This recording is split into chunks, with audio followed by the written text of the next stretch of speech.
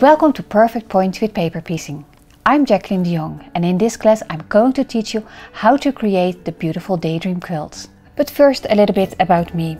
I live in the Netherlands, in the beautiful city of Delft. I began quilting in 1978 and began my own BeColourful quilt line in 2004. And since then I have conducted workshops throughout the globe. I'm also the winner of the Color Trophy of the Open European Quilt Championship. We begin by going over the paper piecing basics and then move on onto building our center star. Then it's on to assembling our flying geese.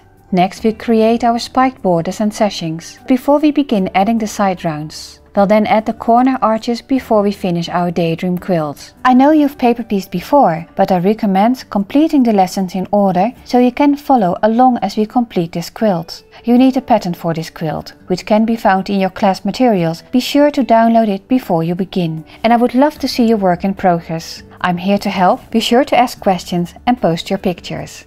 En nu laten we beginnen. Enroll today on Craftsy. Learn it, make it.